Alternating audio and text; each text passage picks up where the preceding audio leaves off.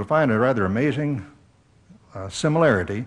You see, although they couldn't talk to each other anymore, they did all carry the same religion with them everywhere.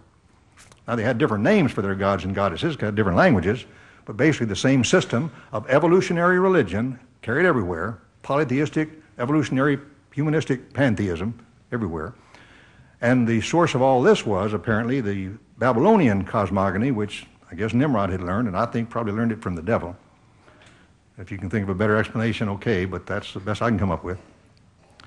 And that cosmogony was the Enoma Elish, which said that originally there was nothing but a watery chaos everywhere, and out of this watery chaos, two gods just appeared, and from them everything else came.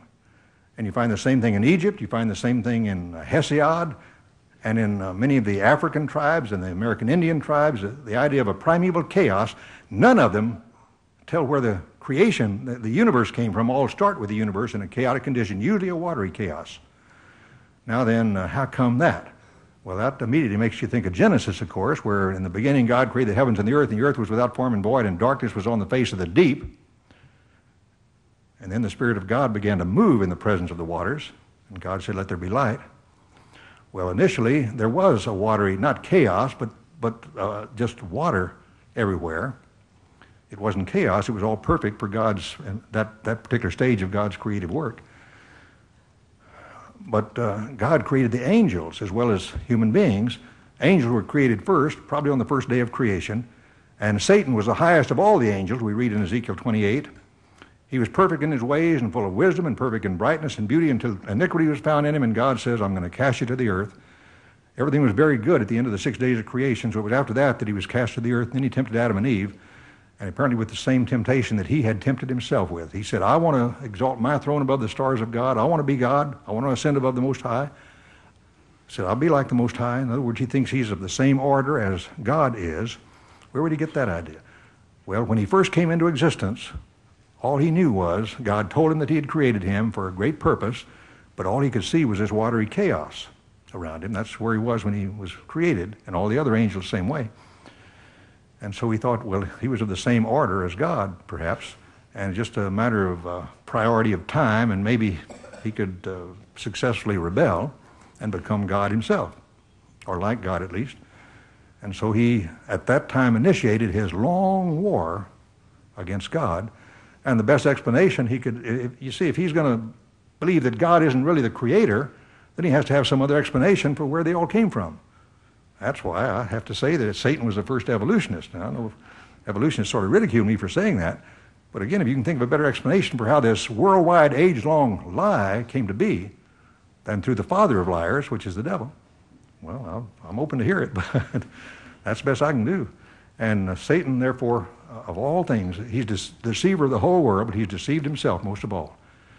And he still thinks, apparently, because he's still fighting against God, he still thinks somehow he's going to win. And so he keeps on fighting. And he has to use the same lie with which he deceived himself, and that is that the universe is the ultimate reality, and the universe is evolving itself into higher and higher systems, and now we can control that. We can develop human beings and other things the way we want them now in the future.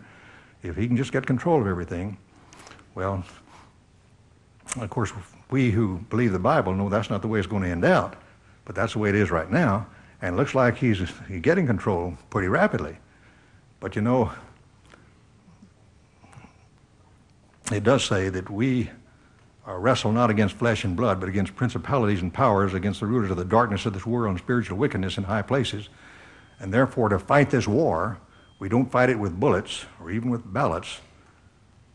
Though we walk in the flesh, we do not war after the flesh, for the weapons of our warfare are not carnal weapons, but they are mighty through God to the pulling down of strongholds, casting down imaginations, and every high thing that exalts itself against the knowledge of Christ, and bringing into captivity every thought, and same word as mind, bringing into captivity everybody's mind to the obedience of Christ, the Creator and Savior.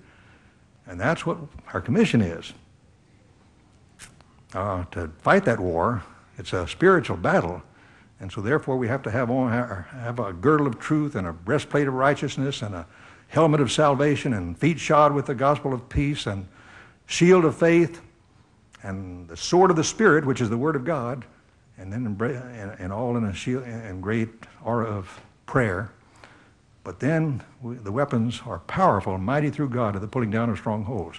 And you read in the book of Revelation how it's all going to work out. There it says that all the kings of the world one day are going to give their allegiance to the great humanist man who gives his allegiance to Satan. They're all going to worship the beast and they're going to worship the dragon that gave his power to the beast. The whole world is going to become Satanist then. And then it says all the kings of the earth are going to give their power to him, and they're all going to make war against the Lamb, but the Lamb will overcome them because he is Lord of lords and King of kings, and they that are with him are called and chosen and faithful. So it's going to be a lot better to be with him than with them in that day. Okay, thank you. For your free information pack, including a catalog of creation materials, contact the Institute for Creation Research. Write Post Office Box 2667, El Cajon, California, 920.